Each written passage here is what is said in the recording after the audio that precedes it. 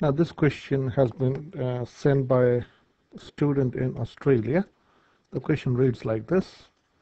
Find the equation in the form of y is equal to mx plus c of the height of a sloped parabola when the equations of the sides of the parabola are these. So I have used my graphic calculator to draw these lines. So this is the equation of y is equal to 24x plus 76.15. That is this equation. So your y-intercept is going to be 27.15. This is the equation of y is equal to 24x minus 72. So these two lines are parallel. So these two are parallel. Same way these two are parallel. And the most important point is this: these two lines, that is this line and this line, are intersecting at 3, 0. So the question is, you want to find the equation of the height in terms of y is equal to mx plus c. Now, the graph, though these lines seems to be parallel, the height would not look like, when you're dropping a height, it seems to be outside, whereas in fact it is inside. So before I graph it, so if I drop a height from this point, so let me show how I got 3, 0, the point of intersection of this line and this line, this line, that is y is equal to minus x minus 3, and this line is 3, 0. So how can we get this algebraically?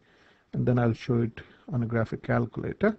So we are saying this equation of this line is minus x minus 5, and the equation of this line is 24x minus 72. So for the point of intersection, we can say, well, the y's have to be equal. So I can say minus, or let me write 24x minus 72 is equal to minus x minus 3. I'm setting both the equations. The y coordinate is equal, so that's this y, or this y is equal to this y. So bringing the x's on one side, so this is 24x plus x is 72.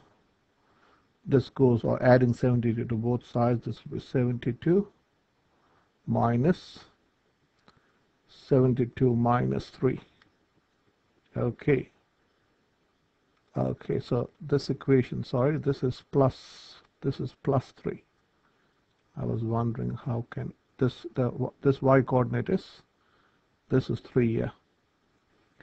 Okay, so this, I should change this to plus 3.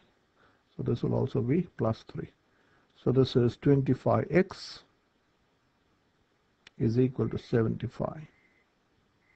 So dividing both sides by 25, I can say x is equal to 3. So if x is equal to 3, I can use one of the equation, y is equal to what? Y is equal to minus x plus 3. So if I put this in this equation, you can say y is equal to 0. So the point of intersection of these two lines is 3, 0. So let me show this on a calculator. Let me delete this. So I would also delete this. So this is 24x minus 72, and this is minus x plus 3. So these are the points of intersection, and if you go G solve and intersection 3, 0. Okay. So now, if you drop a perpendicular, the perpendicular would be, this doesn't look like a perpendicular, but let me draw it. So this is, say, the height, because, okay, let me not draw it, that will confuse you. So I can say, if two lines are perpendicular, the gradient, the product of the gradients is equal to -1. So if, say, this is the perpendicular, whatever that, suppose this is the perpendicular, it doesn't look like perpendicular, the gradient of this line and the product of the gradient of this line and this line should be -1. That's one rule that you need to know. So let me call the equation of this line is equal to y is equal to, say, mx plus c. Okay, mx plus c. So if the equation of this line is mx plus c and the gradient of this line is -1, I can say m times -1 should be -1. The product of gradient of this line and this line should be -1.